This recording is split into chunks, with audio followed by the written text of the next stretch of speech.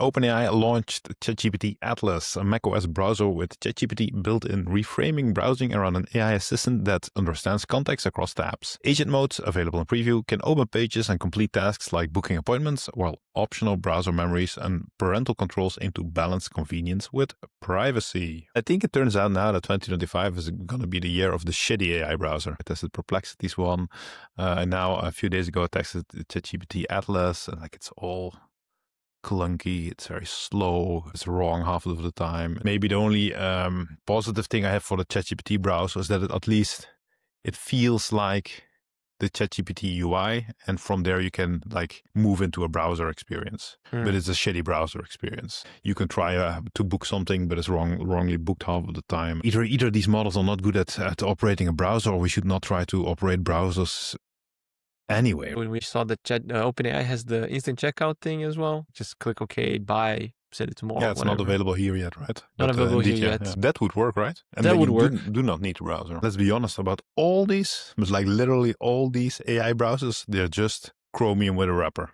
Yeah. None of them are actually built browsers, right?